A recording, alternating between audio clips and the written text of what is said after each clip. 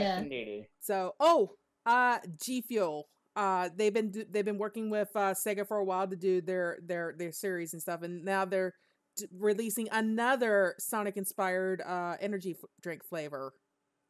Is this the chili dog flavor? I No, know no. It's not the chili dog flavor. I forgot what they said what it was now, but it's not the chili dog flavor. This one's a more reasonable flavor. I forgot what it was though. So it's not. Are you saying the amazing chili wow isn't good enough? Is it not good? I feel like in other words, the flavor is something you wouldn't find in a pack of Jones. Let me put it to you this way: if I don't drink savory flavored sodas, I drink sweet sodas. So anything that's savory flavored, like they talk about bacon soda and whatnot. Like, no, it's gotta be a sweet flavor, not a savory flavor. Yeah, please. I think those who try out that new energy drink, does that give you the energy? Does that give you the power of super speed? Can you run fast as Sonic after you drink that? You become supersonic. Yes. Yeah. Look at the power of the Chaos Emerald. You transform into supersonic. Can you chaos control? Oh gosh. Can you do the homing attack? Oh god. Can you boost? Like a dream. I honestly have not been one for the energy drink stuff. Except the only one I've even really drank is a version of Game Fuel. Is a version of Game Fuel, and it was just mainly the cherry flavor. And it's the resealable ones, the one with the special pop top. I thought those were interesting.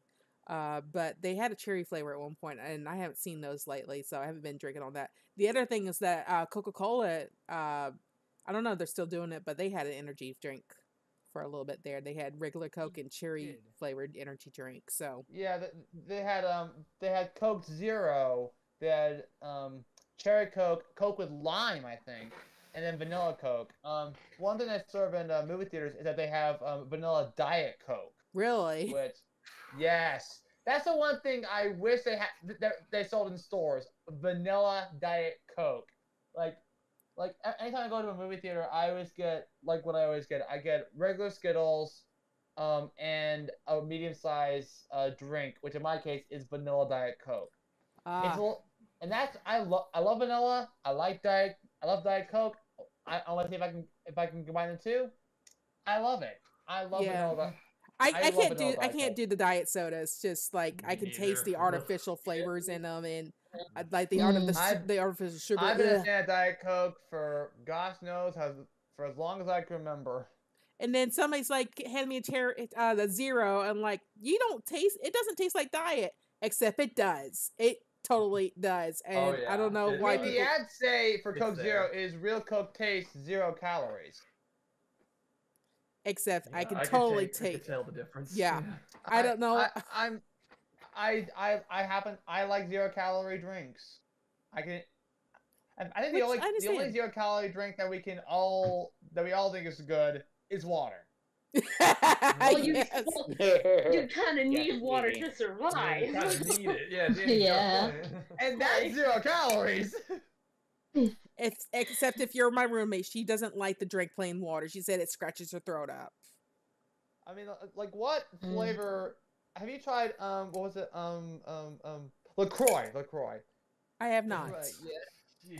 I know what it is. I know what it is. I used to work at a Target, and I used to have to stock the stuff. So, but I know what it is, but I never actually tried it. Yeah, it's. Oh, Dustin, I see Dustin's reaction. You don't like LaCroix that much? I swear, if I had a nickel for every can of that stuff that's in my old man's fridge at his place, and how many times he's tried to force me to drink that stuff, I'd be a rich man. No, for a couple of seconds, I'm gonna be its defender. The regular flavors, where it's only one single flavor, they're not good. Get the taller cans with multiple flavors mixed. Those actually taste good. Okay, see, like I said, I had the original, LaCroix original or whatever. Oh, that one. And it tasted like I was drinking radiator sludge. Oh! That's not good. Carbonated radiator sludge. Since we're on the subject of sodas, Mountain Dew Voodoo just came out for the season, and it's good. Apparently, supposedly the mystery flavor changes every year, and this year I swear it tastes like raspberry. So, like it's a mix of flavors, but the predominant flavor definitely is raspberry. Wait, wasn't there? I don't know if any of you were around, but are any of you familiar with the Ecto Cooler? That soda. I'm sorry. That stuff is good. Ecto Cooler. Yeah. Stuff they did for the Ghostbusters. The high C stuff. Yeah. Something like that. Yeah, it was Ecto Cooler High C. That was good stuff. Yeah, I never actually drank that, but I was never a big fan of high C anyway. So. I see.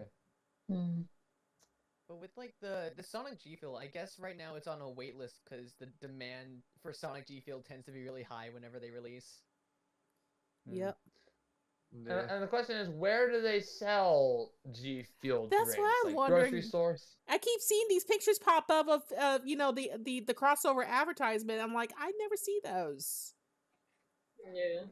Oh, I think you only buy it online instead of in stores. Yeah, but I've seen people posting pictures of G Fuel X Sonic with an actual stand inside the store. Oh no, I've seen it inside of the bigger store. Like the big old pop top can inflatable.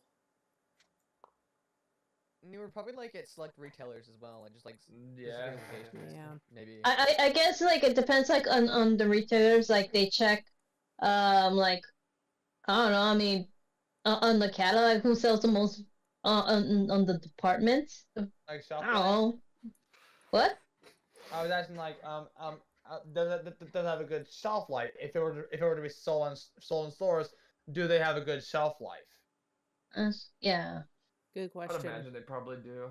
I actually there was one time I actually bought one of those energy drinks, the Sonic themed energy drinks from like it was like a Spencer's or Hot Topic, one of the two. I forget who does Dog it. one? What? No. This was like ages ago. This was like this is they were selling like Sonic theme. I think it was like a blueberry flavor. I don't know for sure, but they had it in like either Spencer's or Hot Topic. I can't remember who had it. And we took the can and we never opened it. We just let it sit in the fridge forever and ever and never. Just let it sit there. Just like don't break it open. Like just I don't even know what happened to it anymore. Just let it sit there like a bottle of wine, basically. Yeah, I basically I think I basically got rid of it. I think I basically let it go, get rid of it when I got divorced and had to, move out of the house. So. Oh. Yeah. Okay, that's depressing. I'm moving on before. Change the topic.